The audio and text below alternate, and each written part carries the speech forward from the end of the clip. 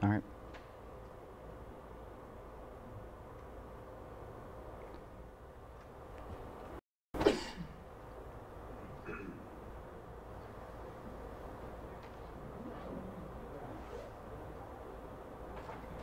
Okay, you're live.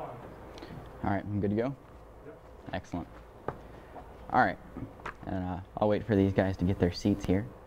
Showing up a little bit late, but You woke me up this morning, man. the name of this talk, if you can't tell from the slide up there, is called The Rise and Fall of Payphones and the Evolution of Phreaking. It's not going to be very technical, so it's just a basic history lesson, so if you want to leave, you can go ahead and do that now. To start it off, I want to kind of try and set the scene for the beginning of this whole thing, so I'm going to ask everyone to please close your eyes for a second, and I can wait until you guys are all ready. Okay, now I want you to imagine that you're in Havana right now, and that it is the year 1849. Okay, so everybody got that? Okay, now open up your eyes. All right, so now that you're all, kind of in the zone there, we can start with our little history lesson for today. Basically, the telephone in general all started out with this guy, and his name's Antonio Meucci. He was actually an inventor from Italy who was living in Havana for one reason or another. And as you can tell from his backwards hat, he was way ahead of his time in fashion. He was kind of a weird guy. He was an inventor, but you don't tend to make a lot of money as an inventor until you actually make something.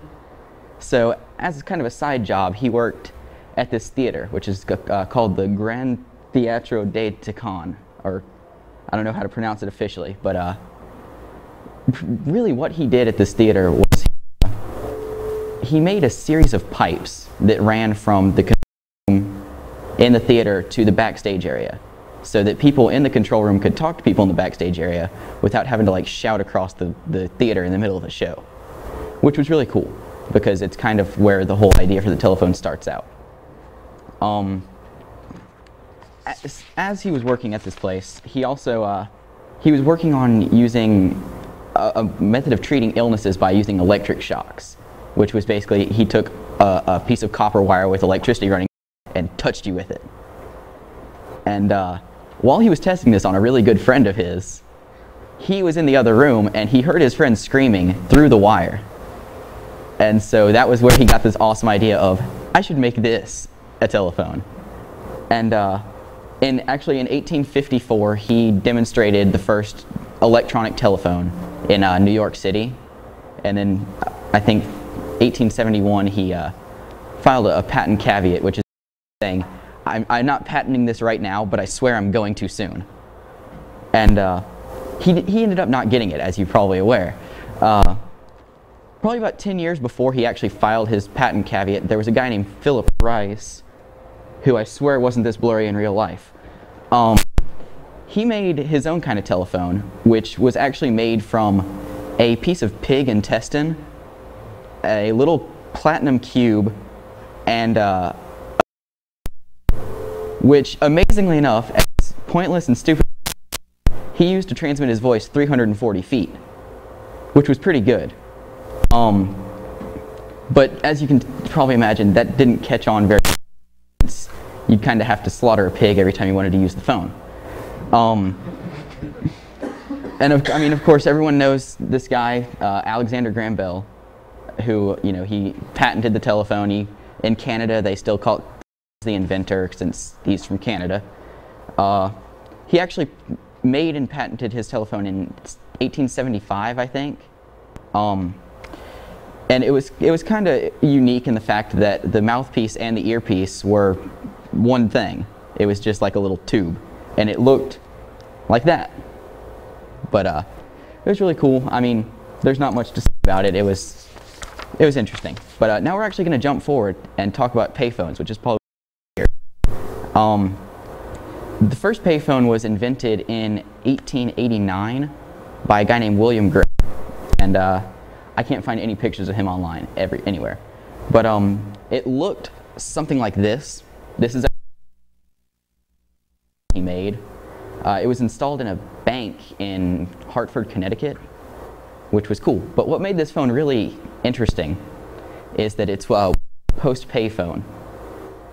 Basically, originally, you'd pick up the phone, dial your number, and or talk to the operator, make your call, and then pay after you made your call. So that's the second worst idea in this timeline of bad ideas for telecommunications. The first, of course, being using a piece of pig intestine. Really, I mean, it's kind of self-explanatory why this is a bad idea. I mean, you know, you just make your call and then leave. As long as you can outrun the guy who owns the phone, you should be good. And while this guy plays with my little microphone here, I'll just give you guys a second.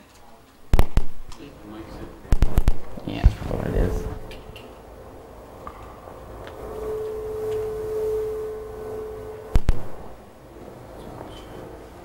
Are we good? Yeah. Okay, cool. So yeah, you can imagine that, you know, you just don't pay the money for it, and that's cool. And a lot of people did that. So about 10 years later, the phone company decides, hey, this isn't good. We should have done something about this 10 years ago.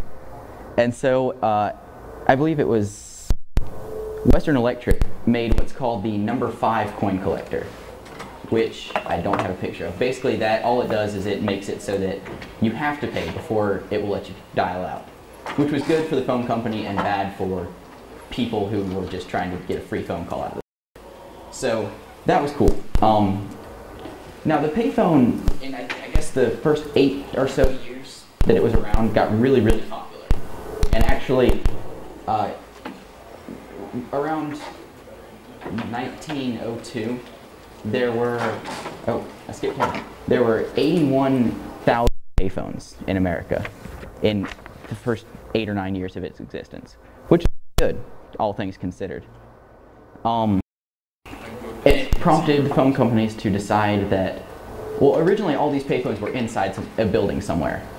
So they were like, what if we put these things outside so that people can like just walk up and use them wherever? And so they did that. And the first one was actually installed in Ohio. I think it was Cincinnati, don't quote me on that, in 1905, which was pretty cool. So anyways, time kind of goes on, and not a lot changes for payphones. There's big changes in the telephone industry. In 1915, we make the first call across the Atlantic, which was cool. 1935, we make the first call around the world, which is even cooler. And stuff really started to change after we could call, you know, all around the world. And around 1851, probably the biggest change at that time was the phone companies introduced what was called direct distance dialing, which I have a fun little advertisement. Basically, direct distance dialing was, instead of, let's say you wanted to call your buddy in Akron, instead of picking up the phone and having your operator call the operator in Akron, who then called your friend in Akron, you picked up the phone and just directly called your friend, and you got him. And it was probably cheaper, I'm going to assume, because you didn't have to wait for 45 minutes to get connected. That was a really cool thing. That kind of brought the big movement in the phone industry, kind of what was considered by most people to be the golden age of phone freaking to start out. Got another one here? It's for the video one. Okay. So yeah, we started with what people generally refer to as the golden age of phone freaking, which was cool. Nobody's really sure, or at least I haven't been able to pinpoint it down, who the first phone freaks were, or who the official first one was. It was kind of in the sense of, you know, here's somebody over here that's doing something that's really cool, and at the same time, here's somebody over here doing the same kind of thing, and they just don't really know each other, so it's not really, nobody really knows who the first one was. It's kind of assumed that there were 2 guys, one in New York named Bill. That's all the information that I can find on him, which makes it really hard to find like pictures and stuff of him, because Bill turns up a lot of searches on Google.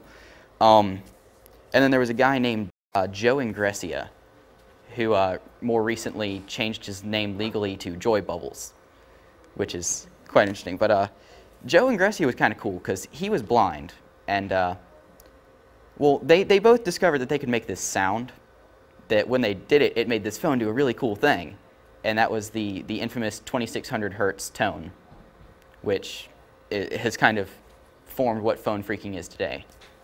Joe Ingressia could whistle it perfectly, perfect pitch, and he could just go up to a phone and whistle it off, which earned him the nickname the Whistler, which kind of started this whole handle thing in the hacker scene, as far as I'm concerned. But Bill actually used one of these, which if you've ever taken an elementary school music class, you will instantly recognize as a recorder.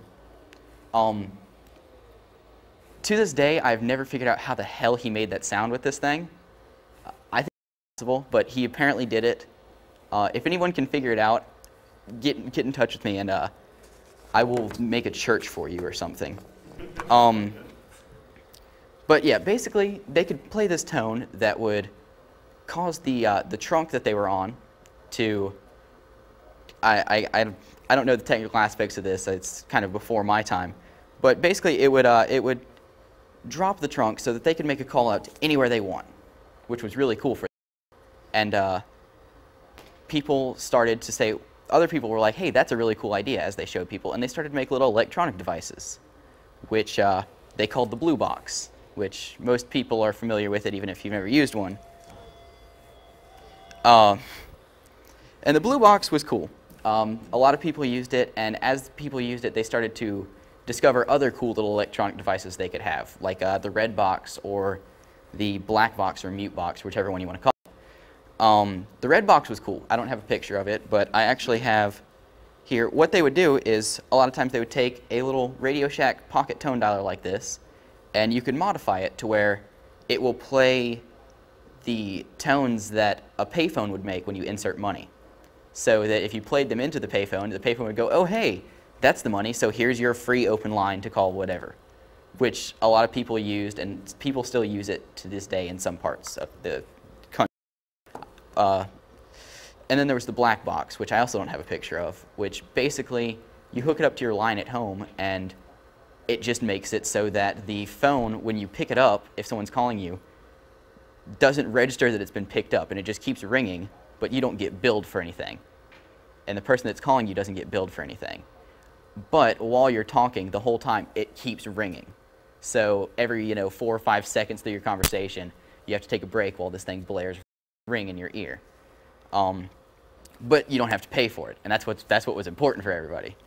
But yeah, I mean, that was really, after that, there was a million of these little boxes that came around, and people were inventing them and taking the same ones and renaming them, and it became just a big, ugly mess after that.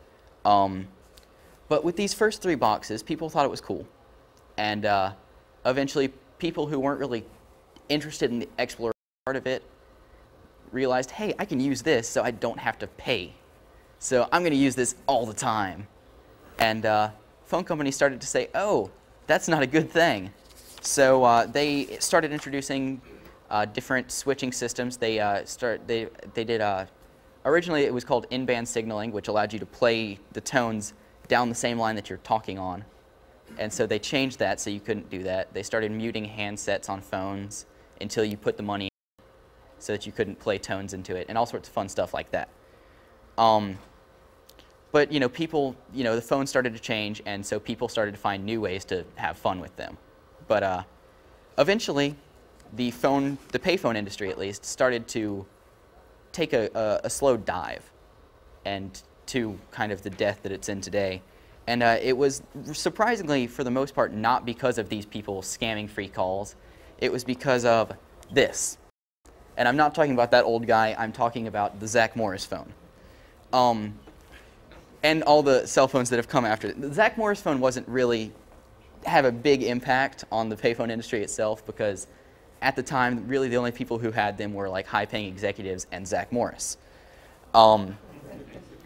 But as the technology gets cheaper and everything, people start to not really care about payphones anymore, and they start to pull them out. As you can tell from looking, a good example, if you walk right outside this room, there is a bank of where there used to be payphones. There's one payphone in this hotel that doesn't even work anymore. And so most companies are deciding, hey, this payphone thing just isn't worth the money to operate anymore. So in February 1st, I believe, 2001, my phone company, Bell South, decided that they're like, you know what? Screw this. We're done with this payphone thing. They either pulled out all their payphones from their booths or they just sold them to other companies. And recently, I believe Quest Communications is starting to do the same thing. On a lower level, they're just starting to sell them off to independent companies. But I mean, with the invention of cell phones and the cheaper it gets, we start to get, especially with the customizable faceplates and ringtones and all this crap that makes it like a fashion statement to have your cell phone. It really puts us into this rainbow-colored, polyphonic, crazy frog we live in today. And it really killed the payphone industry.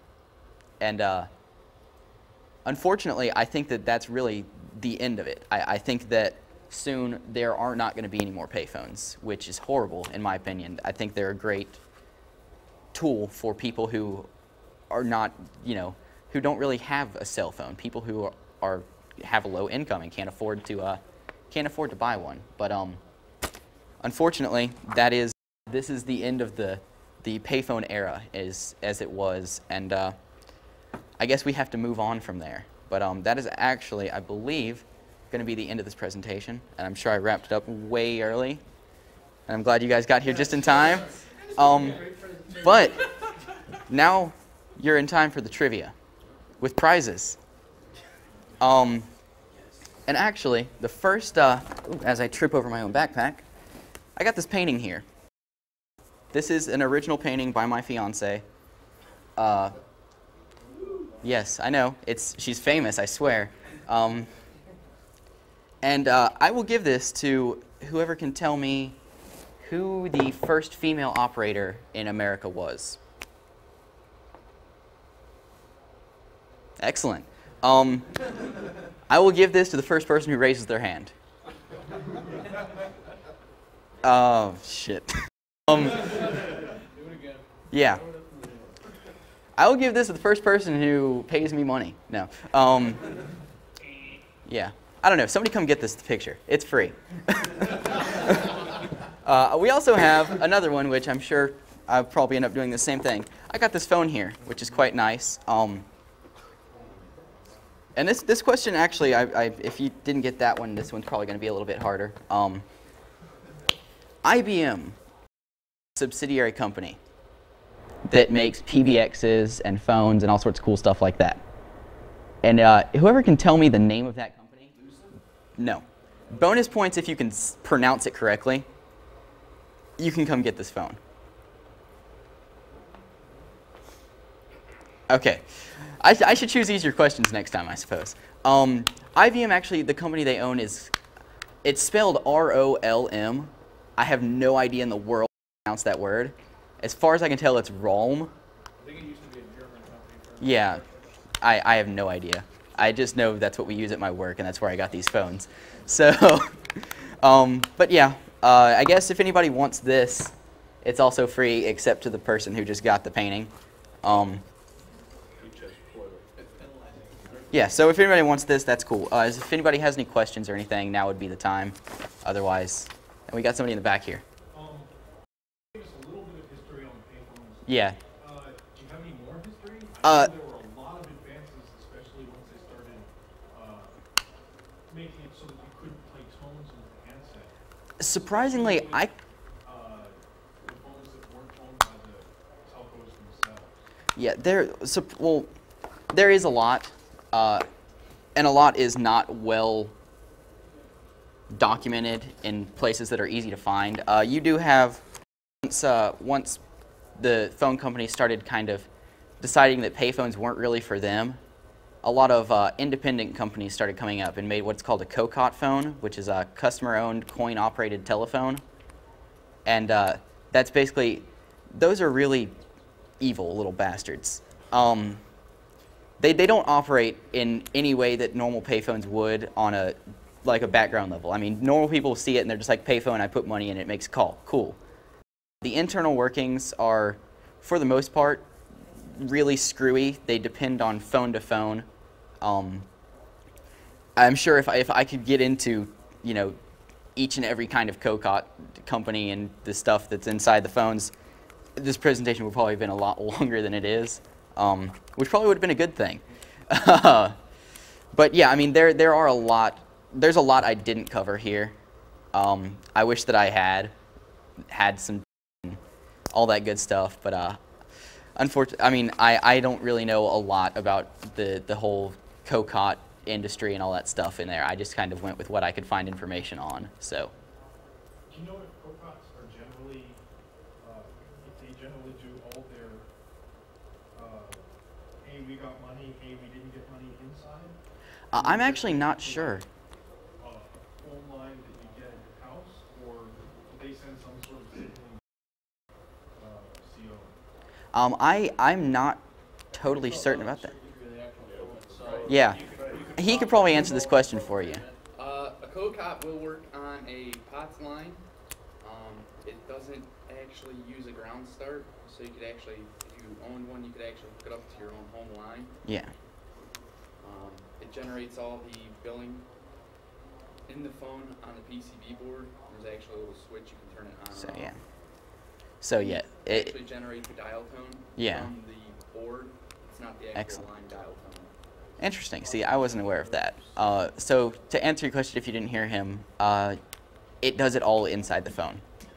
There's little computer type stuff inside there. Say what? Yeah. That's the technology part goes over my head. I do the history stuff. I Did you bring a cutaway of like some or something? No. I did get this. That's my prop. Any other questions from anybody? Oh, we got more people back here. What's up? This is just kind of your personal opinion, but what do you think about, like, what are your, where do you see phone hacking going? Like, do you see, like, the advancements being made to the same degree with cell phones that were made with payphones, and cell phones kind of overtook payphones? In a sense, yeah. It's kind of a repeating cycle.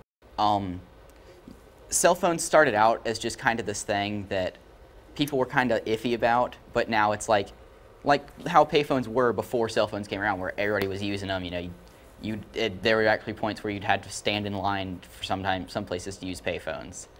But I see cell phones going in the same way. I think they'll probably stay around for a lot longer than the payphones did, just because the technology is more convenient for people. It's people to have this thing in their pocket that they can walk around with instead of having to, you know, be stuck to a wall for the most part. I think that it's starting to happen already. I think that that's really where the next generation of phone freaking is going to be. I mean, we've got voice over IP, which is a cool technology, and there's a lot of people playing with that. But I really see cellular technology being the next big thing that a lot of people are going to get into. So. Is anybody hooked up a COCOT to a VoIP and just done like an old? I was gonna say that would be a cool little hack. Yeah, as far as I know, there shouldn't be any issue with it because it's more or less just a standard phone. So. Yeah. Yeah. It powers off the line, so it would work. Yeah. So. What do you think about like the new hybrid stuff? It's like half keyboard, half internet monitor, half camera. Well, actually, we don't have those. We don't have those where I'm. I'd love to play with them. I really would. I could probably spend good hours playing with those things, but unfortunately, Bell South doesn't, operate the payphones anymore, and I don't see COCOT companies throwing that much money out to try and get me internet access or something. So. Even like airports and stuff. Yeah. You're supposed to like, people can just whip out their Wi-Fi. Yeah, little data terminals and whatnot, but. I don't know. I've never had a chance to play with them, so I think it's an interesting technology. I want to play with them really bad, but there's just none available to me where I'm from, at least. Anyone else? Nothing in a pickup truck and a cable. Those black boxes that you spoke about, Mm-hmm. are they still in use today? A lot? On the newer switching systems, it does not work anymore. Or if it does, then they know that the phone company sees you using it and you get busted for it. So as far as I can tell, before I think it was like 30 minutes or something supposedly that you could use it on the older switching systems before you would get you know, you had to get off the phone within 30 minutes or else they'd notice or whatever. But as far as I know, it doesn't really work anymore. Got somebody back here? It really depends. A lot of smaller, like places that have kind of smaller rural phone companies that still operate payphones will have older systems and they'll still use in-band signaling. It's possible in some places with some phone companies to unmute the handsets on the payphones and still use it. But really, I mean, it's kind of a limit. You can and can't use it depending. I mean, I don't know all the places. I know in Georgia you can't, but basically anywhere that a the regional phone company still operates payphones, there's a chance you might be able to. So, yes. I just wanted to put out there that a lot of the hybrid payphones now that are not the Western Electric fortresses, but they're shaped like them. They act exactly like them. Yeah.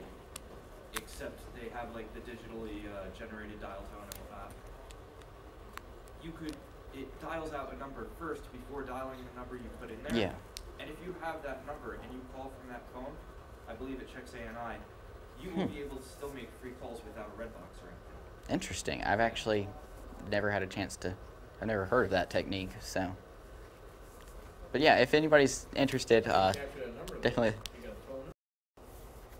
Take a digital voice recorder, and then It's a 1-800 number that you could dial from the phone, which is why it checks ANI. And you dial that number, it'll prompt you. It will give you 2 seconds to put in whatever number you want to call. So it's just a matter of getting the number. Right. So it has to be from the payphone that calls the number. But yes, thank you for sharing that information. I'll have to look more into that one myself. But anyone? Bueller? Yes. You asked about getting the tone to record. I'm sorry. Tone is ultrasonic. I can't. Sorry, you asked about getting the required tone out of the recorder. Now, I don't know exactly how you do it, but basically, if you blow too hard, you push it up an octave. And if you put more air through it than that, you push up another octave. So as long as the tone's high and not lower than the line, Yeah. it's just a matter of generating an awful lot of force with the lungs. I'll. And you can push whatever note you were playing to any multiple of that frequency. Yeah. I will. I'll have to go buy a new recorder and try that one out when I get back to Georgia. But yeah. Like I mean, that's still to this day. Like I was saying before, being able to play 2600 hertz with a little plastic recorder blew my mind. To even think that people could do that. So. Yes, thank you for pointing that one out for me. Is the truth in the story about Captain Crunch and the whole whistle out of a Captain Crunch box and whistling in? Yes, it was. You could use if you covered up the second hole or something I think on it and blew, it would create the 2600 hertz tone. So yes, it was true. I can't verify for sure whether he invented that or what, or if he just thought it was cool and took the name. Because there's really two sides to that story. Everywhere. But yes, that did work. So yeah. Something that I don't know, how long was that exploit available before they finally, the phone company cut it off? The blue boxing? No, the 2600. Oh yeah, that's similar. Was that 10 years? It was a while. I don't know exactly how long. I know there are still places that you can blue box in. I believe they're either in America or in Canada. I can't remember where the switches are that will still respond to the 2600 hertz. Did that work on the digital switches, or are they all stuff? As far as I know, it doesn't work on the digital stuff. It works just on old crossbar and stuff before then. Yes. The switches that used to have that, I guess, security latch open on them. Once we stopped using them, usually we sold them to somewhat friendly countries overseas. Yeah. Most. Did they attach some sort of a fix before they sent them? Probably not. No. Probably absolutely. Yeah. Most smaller kind of third world type countries generally have if they have a phone system, it's generally about as exploitable as the one here was in the 60s or so. So, I mean, yeah, chances are they're still running stuff that we ran 20, 30 years ago. So. Now, do you have a question over here, ma'am? Basically, that answered it. Oh, okay. So cool. Anything? Anybody? Excellent. Thank you.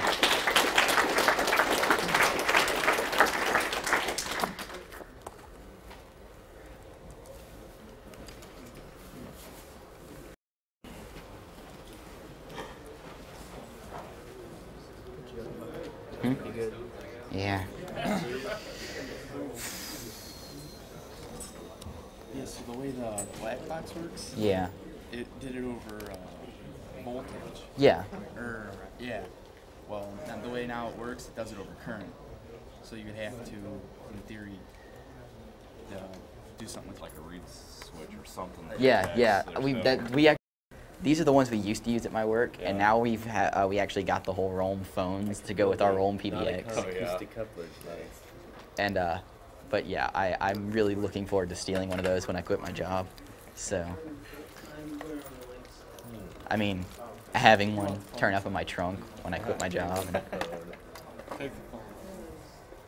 Oh, I love you. Yeah, that's yours. Enjoy it. The first. Oh, I never answered that question, was it?